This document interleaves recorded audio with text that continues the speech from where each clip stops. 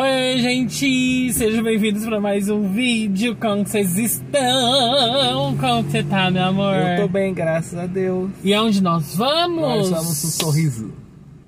Vamos no dentista.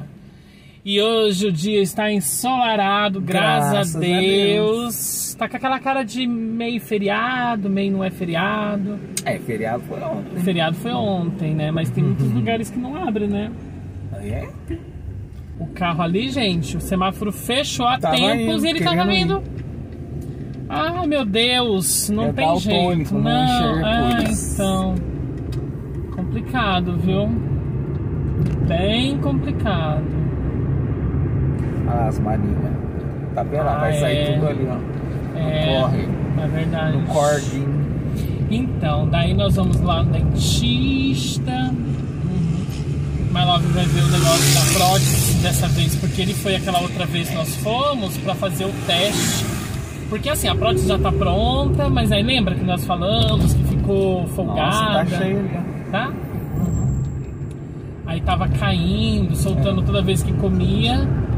E por essa razão... Os humanos estão tudo... Ó, tá tudo apressado hoje. É. Acho que vão pra praia. Acho que vão. E aí por esta razão a gente tá indo lá pra quê? Pra ver o novo teste. Mas já tem mais de um mês já, né? Já. É porque é bem complicadinho. É o de cima, né, meu amor? É de cima. Mas eu acho que vai dar certo hoje sim. Fé em Deus. E aí nós vamos passear, gente. Eu vou colocar daqui a pouco, deixar parar de novo no semáforo. Que daí eu coloco a câmera aqui pra frente. Aí vocês vão ver como é que tá.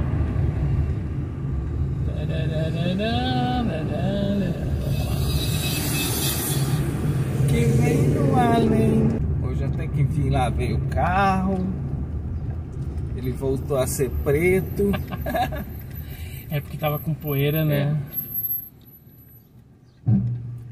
Ele tava mesclado. Tava. E olha lá o dia como que tá maravilhoso. Bom pra ir na piscina. Ai, que delícia. Praia.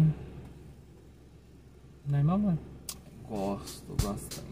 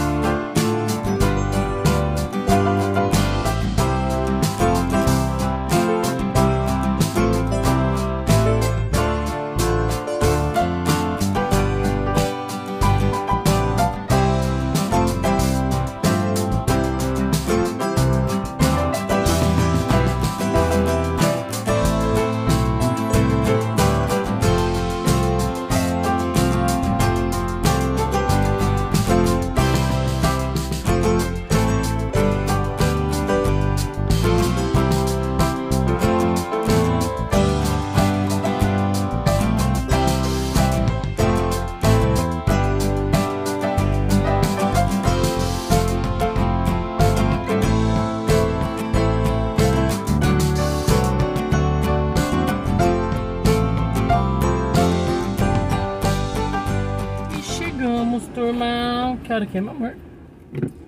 É 3h21. Ah, 3h30 tá marcado. Então, come on. Chegamos, gente!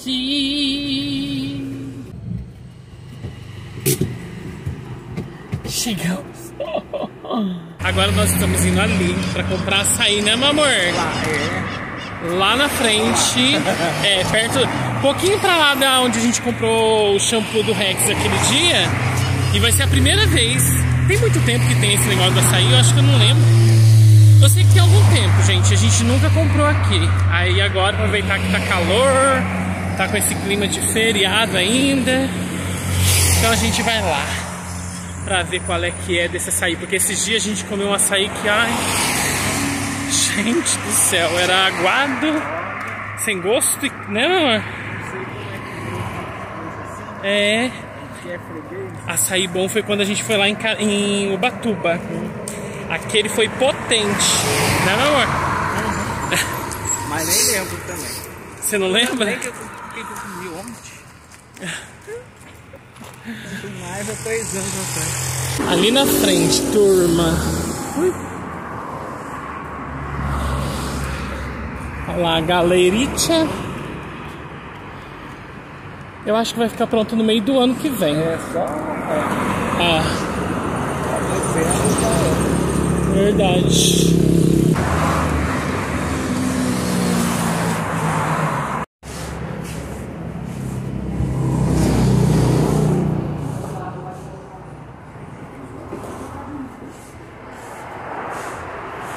Sorvete também. Tem minha lava tarde. Aqui é sorvete, ali é açaí puro. Funciona, moça. Aqui é açaí. Sim. Açaí tradicional, cupuaçu, açaí com avelã e açaí leitinho.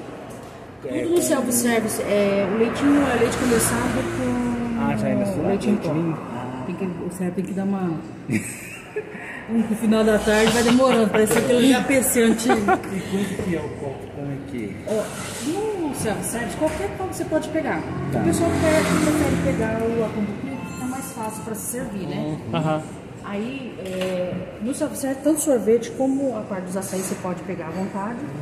Todos os adicionais que está disponível também pode se servir. Tá legal. Eu pedi o tradicional, que é o que eu gosto, né? Que é o açaí normal com leite condensado e leite em pó. Mas logo no final, ó, tá pagando. E olha só pra você ver quanto tempo que a gente tem esse negócio. Primeira vez que a gente vem aqui, gente. É Nute Açaí. Ó, olha lá. E entrega em casa também. Aí agora através do link que tem aqui. Aí agora que pega aqui, não. Tem um QR Code. Dá pra montar também ali, que é self-service, sabe? Se você quiser, você coloca do jeito tipo sorvete. E aí já tem também açaí. Eu conheço só açaí, tá, gente? Eu sou leigo nisso. Açaí puro que eu digo. Mas tem já açaí já na massa do açaí com leite em pó e leite condensado. E aí, meu amor? O que você tá achando daqui? Legal, gostoso, fresquinho, né? Gostei. Vídeo. Você acredita que deu bem pra nascer? Sim. Porque eu só pego a outra cena. Olha lá, gente, meu dente, ó. Separando, ó, tá vendo, ó?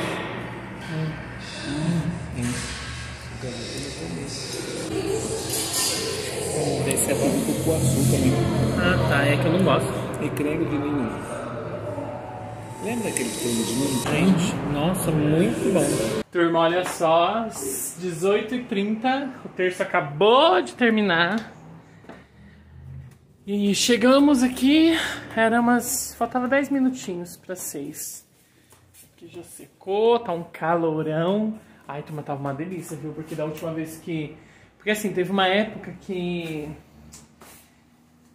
Eu acho que eu fiquei anos, assim, sem comer açaí.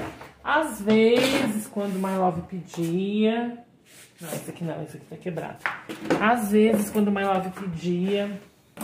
Muito raramente pedia um açaizinho assim. Aí, às vezes, eu acabava dando um belisquinho, mas nada muito. Porque teve uma época Acho que foi lá em 2017, mais ou menos assim, sabe? Acho que foi mais ou menos nessa época, assim. 2019, por aí. A gente pedia muito açaí. E começou a me dar um, sabe assim, saturar o estômago. Aí eu meio que não quis mais, sabe? Isso mesmo, acho que foi lá em 2019, por aí. Aí eu fui e parei de comprar açaí, pra mim. Aí quando foi, sei lá, aqui nessa casa, não vou lembrar quando foi que eu comi. Talvez uma ou duas, e olhe lá, acho que nem isso. Aí não tem muito tempo, a gente pediu. Aí eu falei assim, eu quero. Aí eu gosto só assim, não gosto de muito gueri-gueri, assim, sabe? O máximo que eu coloco, assim, diferente é leite condensado e leite em pó. Mas, gente do céu, o negócio veio mais aguado, igual eu falei. Veio nada, praticamente nada, só a massa do açaí, assim, bem ruimzinho mesmo. Aí já tem aquele lugar lá, a gente passou aquele dia que a gente foi comprar o shampoo do Rex. Aí eu falei assim, qualquer hora vamos vir aqui, né? E realmente, gente, vocês viram, né? Mulher caprichou, muito bom. Deu cada um, acho que o meu acho que foi R$12, não, 17. 17 mais o adicional, né, que era, aí tá, tinha a banana e do My Love tinham lá que eu vi, mas aí eu não pedi porque eu nunca tinha comido, era creme de ninho, creme ninho, sei lá. Nossa, coisa gostosa, gente. Aí eu peguei um pouquinho do copo dele, muito bom. E o dele tinha cupuaçu, eu não sou fã de cupuaçu, não. E lá no dentista, precisou fazer um outro molde, porque é o de cima, né? O de baixo tá tudo ok. É o de cima que tá, assim, não encaixa direito, sabe? Toda vez que ele vai comer, solta. Toda vez que vai comer, solta. Aí ele já tinha feito uma prova, né? Das outras vezes tudo certinho. Aí quando ele começou a usar, que deu problema, ele voltou, aí levou, aí mandou ajustar, daí voltou, não deu certo. Aí hoje ele fez um outro molde para fazer tudo de novo. Aí vai demorar um pouquinho mais agora, né? Mas tá bom. Pelo menos quando ficar bom, né? Assim. E vocês viram meu dente, né, turma? Aqui agora tá escuro, mas aquela hora acho que deu pra ver, né? Mais ou menos como que tá. Aqui, ó. Separou. Nunca vi esse dente separado na minha vida. Sempre, desde pequeno. Desde quando eu me entendo por gente, esse dente, quando nasceu, já nasceu torto. E eu nunca vi. E aí, eu vi um comentário ontem de alguém falando assim, olha, quando tirar o aparelho, você vai sentir ele mole. Aí quando foi hoje, eu aproveitei que tava lá. Aí enquanto My Love foi lá pra cima, né, lá no consultório, eu fiquei lá conversando com a Alice. Um beijo, minha linda. Eu gosto muito de ir aí pra conversar com você. Aí ela usou durante muitos anos, 8 anos parece, aparelho, sabe? E ela falou assim que não é que fica mole. Dá uma sensação de mole, porque querendo ou não, esse fio, ele dá uma pressão no dente, né? Por exemplo, e pelo que eu sei, dependendo lógico, né, do trabalho que vai ser feito no dente para corrigir, começa com um fio fino, depois vai aumentando a espessura, cada vez vai ficando mais grosso. Pelo menos é isso também que eu pesquisei. É assim que funciona. E depois, você fica tanto tempo com os dentes, vamos dizer assim, praticamente amarrados, né? Que quando solta aquilo, você tem a sensação de que tá, né? Por exemplo, eu já percebo, toda vez que vai fazer a manutenção, ela tira, né, o fio para poder trocar. E na hora que ela tira, eu sinto um alívio. Não é que dói, a sensação não é essa de dor. Igual esses últimos dias, né? Praticamente 15 dias direto, todo dia. Eu sentia assim uma coisa, parecia não, com certeza está acontecendo. É que é tão lento, é tão devagarinho, né, que tem que ser, que a gente não percebe, mas a gente sente que tem alguma coisa acontecendo aqui, sabe? E tem hora que dá um comichão, assim, sabe? Mas é super normal, faz parte, né, do processo. E eu fiquei até assustado, falei, ai meu Deus do céu, até falei assim, eu vou perguntar lá, mas eu vou perguntar no dia que eu for pra passar nela, né, que vai ser mais no final do mês, pra fazer a nova manutenção. E eu também quero perguntar a respeito do dente, como eu falei pra vocês aqui, que tá meio, não sei, eu senti que ele entortou um pouquinho, mas igual ela falou, depois que o dente, esse tortinho aqui, ó, ele vier aqui pra, né, pra alinhar, daí alinha tudo, né. Ai do céu, é quem tá lá na frente. Deixa eu falar uma coisa pra vocês. Hoje, quando eu terminei o almoço com fofoca, eu preciso marcar, eu preciso ver fazer terapia, gente, é sério mesmo, sabe? Tô precisando mesmo. Eu terminei o almoço com fofoca, na hora que eu sentei pra almoçar, eu comecei a sentir uma sensação assim estranha, ruim, sabe? Parecia que dá um sufocamento assim, sabe? Não sei explicar pra vocês.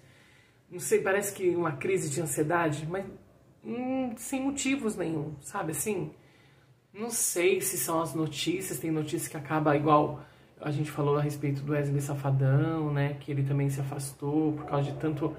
E aí eu acho que eu começo a ver tanta coisa, né, acontecendo, que por mais que não seja na gente, mas a gente acaba se pondo no lugar, né, das pessoas, assim, e isso mexe muito com a gente, né? Mas, gente, aí ainda falei pra My Love, eu falei assim, ó, eu tô sentindo um negócio esquisito, assim, sabe? Um negócio aqui, assim, parece que tá dando um nó aqui, ó. Parece que vem aqui, assim.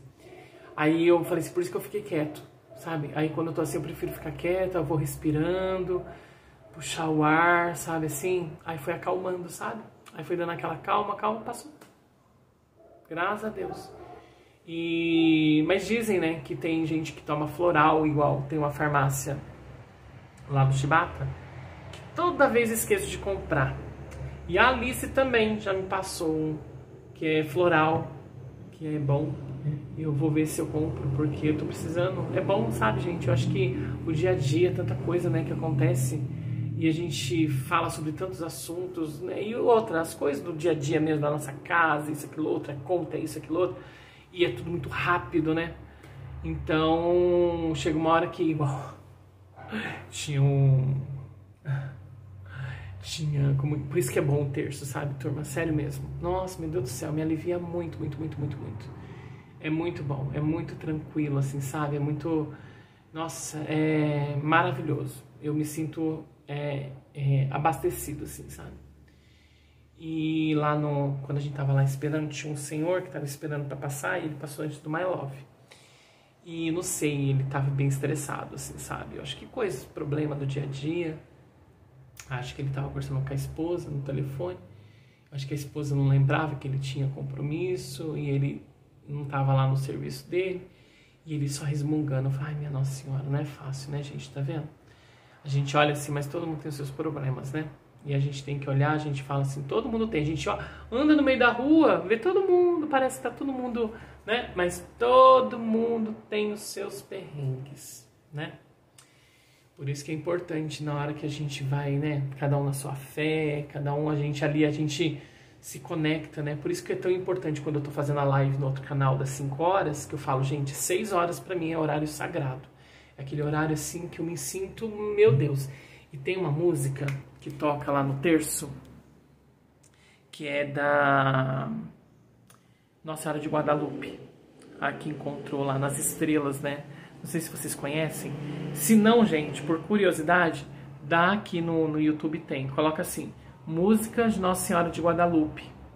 Aí vocês vão ver, é um instrumental. É a coisa mais linda, linda. E são 5 mistérios, né, o terço.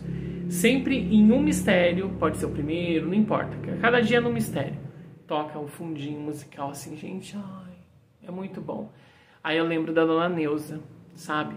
Quando que ela morava lá com a gente, ela rezava o terço. Então ficava ela assim na ponta do sofá, My Love no meio e eu aqui no outro canto. E eu fico no mesmo cantinho, toda vez, sentado no mesmo lugar. Aí toda vez que eu sento ali para rezar o terço, eu lembro da Dona Neuza. Todo dia. Como que pode, né? Parece que eu tô vendo ela lá, assim, sentada ali, assim. Deixa eu aproveitar e fechar isso daqui, ó. E deixa eu já recolher também essa roupa do meu amor. Que já está seco. Tá fazendo calor, né, gente? Ai, quando que começa a primavera? Acho que é dia 22, né? Dia 22, dia 21, dia 22. Acho que é 22. Começa a primavera e vai começar daquele jeito, né? Eu acho, não sei, eu acho que esse ano, porque o ano passado, como pelo menos aqui na nossa região, eu não senti que teve aquele verão. Teve dias que tinha um dia ou outro que era quente. Noites bem fresquinhas.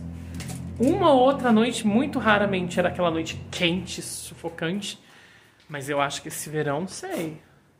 Esse verão acho que promete ser bem quente. Apesar que, igual eu vi lá na matéria a jornalista falar, ela falou exatamente isso. Ela falou assim, olha, se no inverno tá esse calor, o que será que vai ser do verão?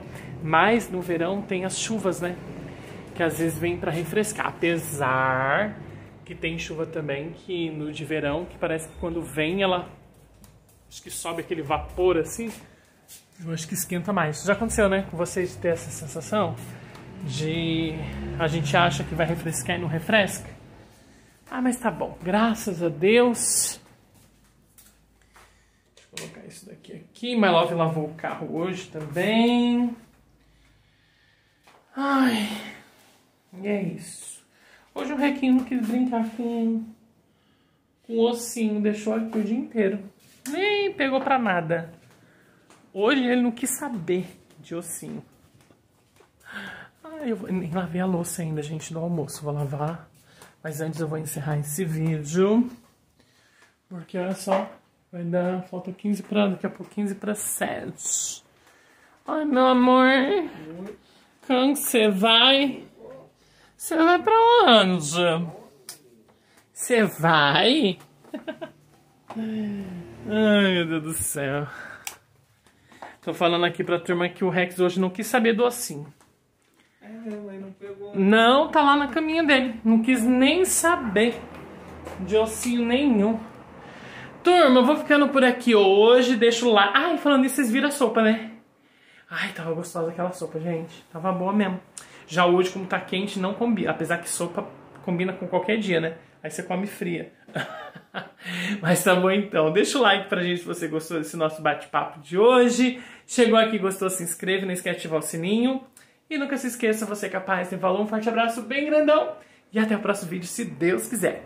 Beijo.